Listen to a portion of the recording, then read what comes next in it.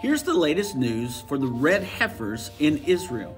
Formerly, we have 4 candidates that are still kosher for the sacrifice needed for the Jews to build the third temple. If they remain kosher until April 22nd, which is Passover for the Jews, they could be sacrificed and their ashes used for a purification ceremony that would allow the Jews to be able to go to the Temple Mount and build the temple. As long as these red heifers remain spotless or without blemish, they would qualify for this ceremony.